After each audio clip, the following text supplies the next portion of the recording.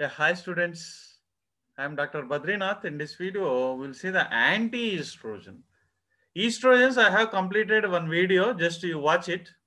After that, you come to this video because it is an anti-estrogen serums, SERM, selective estrogen receptor modulator, SERMs, aromatase inhibitors. Here, four different phases of the estrogen that we are going to four different parts of the estrogen. See, first estrogen I have completed, natural estrogen, synthetic estrogen, that and all I have completed in the video, my past video. In this video, we'll complete all the remaining three parts. Anti-estrogen, which works against the estrogen, is called as an anti-estrogen.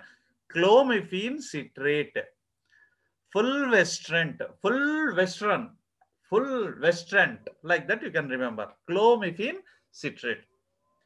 Next is, so it works against the antiestrogen. Aromatase inhibitors, it stops the synthesis of the estrogen. So synthesis, estrogen will not be there in the body. Estrogen will not be synthesized in the body. Okay. And so that there is no effects of estrogen. Serums having a dual role, a very wonderful role, like a Tamoxifen, Raloxifene, number of times it was appeared in a competitive examination that we are going to be see. It is having a dual action, serums. It is having an agonist property of estrogen, antagonist property of estrogen also, both. Okay, that point you have to keep in your mind very strongly. Strong, fix. Okay. This is the syllabus, unit 5 as per your university. Here read the point which I highlighted with the reading, that is your syllabus, estrogen. Okay. First we will see anti-estrogen. Detail, all three sections we will see in detail. One by one we will see. Anti-estrogen, which works against the estrogen. So clomiphene citrate, first one, tablets is available. See here. From Aventis company, very famous company, Clomid, it is available, clomiphene citrate, anti-estrogen. Whenever in the body, in the female's body or in the male body, excess estrogen is there, then you have to take this tablets. Excess estrogen, because it is doing some extra function, unnecessary estrogen if is there, excess, then you have to take this tablet. It acts as a pure antagonist in all the human tissues, not only male, the female also, both. It binds to both estrogen receptor, ER alpha is there, ER beta is there. Two types of receptors are there. It got a two isomers. Which one? This clomiphene citrate, G-clomiphene, N-clomiphene. These are the two isomers. One is cis isomer, trans isomer. Cis, same side. Trans, opposite side. Cis means same. Trans means against. One is above, one below, like that. Some groups will be changed. Pharmacokinetics, it is well absorbed orally. Orally, you can be take. Okay, it deposited in the adipose tissue, fat tissue. Adipose tissue is nothing but a fat tissue. So it go and deposits in the fat. Long half-life, 6 days. Once you take a tablet, 6 days need not be taken. That much of long half-life. So weekly one tablet like that you can keep in your mind. Largely metabolized and excreted in the bile also. Bile secretion. And indications, when you have to take this clomiphene citrate. Clomiphene citrate indication, when you have to take. Infertility due to the failure of ovulation. When ovulation is failure, see here reproductive system is not working because of, in such a case you can give that because excess estrogen will fail the pregnancy. Excess estrogen. Normal estrogen is enough, for it favors the pregnancy. Excess estrogen, dangerous. It acts like a contraceptive. Okay, in such a case you can be give. To aid the in vitro fertilization, see here in vitro, that is in the test tube, in the Petri plate, how the sperm is coming and entering into the egg, see here, in vitro fertilization, okay. And also it is also useful in the oligospermia. Oligospermia means less sperm count in the male. See here, this is a normal sperm. This is a oligosperm. Less spermatozoa in the male. In such a case, you can give this drug, clomiphene citrate. Antiestrogen, one more drug is there, fulvestrant, fulvestrant, like that. It is a 7-alpha alkyl derivative. It is also known as a, is very, very important, second point, selective estrogen receptor down regulator. Down, it downs the regulation of the, okay, mechanism of action is there. That is, it binds with the estrogen receptor, dimerization of the estrogen receptor, so that estrogen receptor will become a weak. It doesn't interact with the estrogen, because dimerization of estrogen receptor will be takes place. This is indication. See, when you have to give this drug means, generally in the breast cancer, doctors are prescribing tamoxifen. See, sometimes after, if the patient is using for breast cancer tamoxifen for a longer time, after 1 year or 2 years, it doesn't work. Tamoxifen resistance will come. In such a cases, this drug is fulvestrant. You have to take.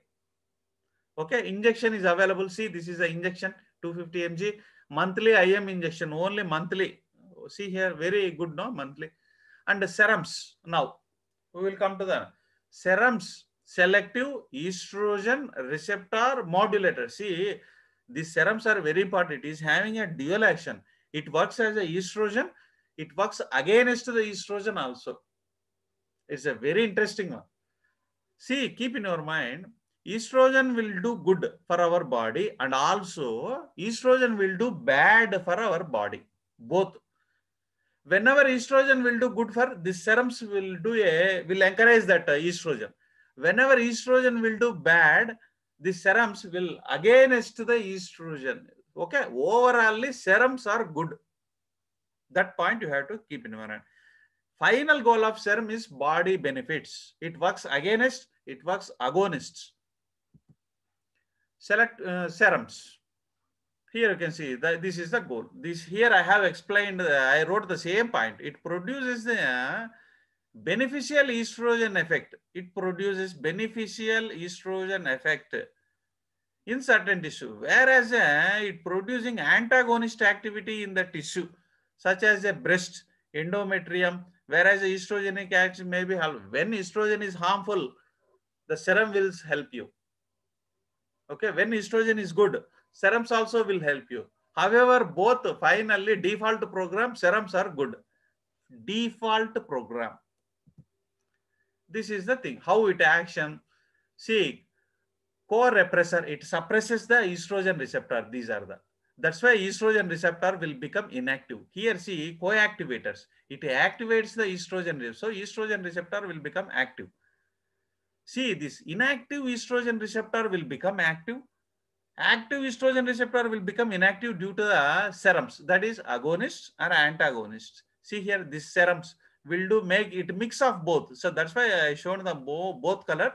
It becomes a partially active, partially inactive, like that. These serums will convert either active receptor or inactive receptor. Finally, it becomes an optimized receptor, partially active, partially inactive. Okay, and here finally we will get inactive ER, active ER. Okay, like that it modifies. Tamoxifen citrate. It is a non-steroidal compound, tamoxifen. It acts as an it is a very good tamoxifen. See, it works as an antagonist, breast carcinoma cells and blood vessels. That's why this is a good agonist. Uterus cancer, bone, liver, pituitary. In such a case, it acts as a agonist. Whereas it do good, tamoxifen will do a good for, it stops the breast cancer. Estrogen will cause a breast cancer. Tamoxifen will stops the breast cancer. Okay, and here what are the tamoxifen citrate estrogenic action?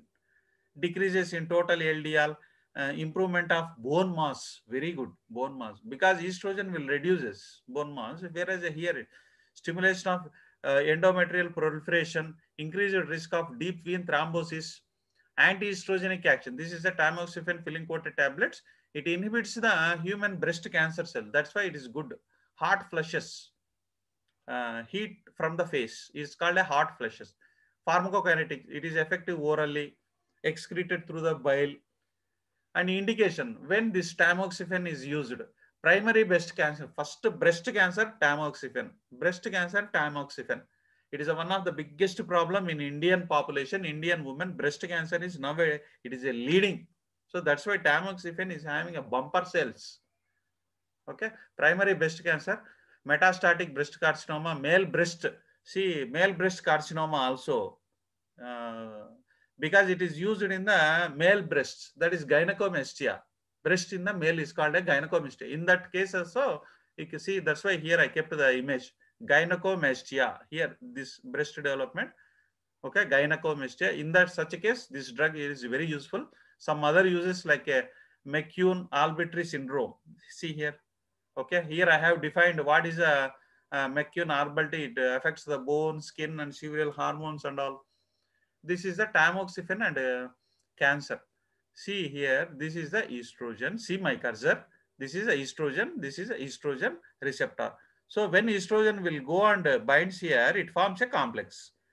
So estrogen receptor binds with the coactivators like this. Okay. That's why it becomes a cancer. Estrogen will give a cancer. Tamoxifen molecule, it go and binds with the estrogen receptor. See here how it binds, so that it avoids the coactivators. See, coactivators will not come and join with the estrogen receptor, so that cancer will be stopped. See here, uterus cancer. It is a tamoxifen will give a cancer of the uterus. That is the biggest problem. Biggest problem. It stops the breast cancer, but it creates the uterus cancer. Here you can see tamoxifen. It binds with the estrogen receptors. Okay, here in the breast cancer, it stops the coactivators. Whereas here, it encourages the coactivators to come and join here. That is the main problem. Coactivators will come and attract in the uterus cancer. Okay, whereas in breast cancer, coactivators will not come. Raloxifene, it is a non-steroidal binding, binding to the both receptors ER1 and ER2, estrogen agonist, bone and cardiovascular system, antagonist, endometrium. Here you can see Dr. Reddy's is preparing the Raloxifene HCl. In postmenopausal women, it is very, very important. It prevents the bone loss.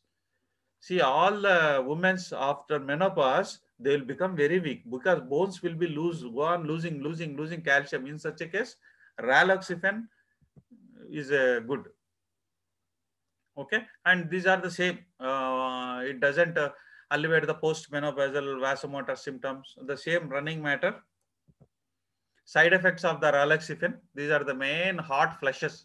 Hot flushes means here she is feeling, especially in the menopause, hot flushes. Their face will become a heat. Intense feeling of the heat in the face is called as a hot flashes. See, this is the side effect, hot flushes, leg cramps, vaginal bleeding, increased risk of deep vein thrombosis. And uses, it is approved in a second line agent for the prevention and treatment of osteoporosis. Okay, calcium you have to give regularly, and you have to give, generally hot flushes are common in the menopause. And aromatase inhibitors.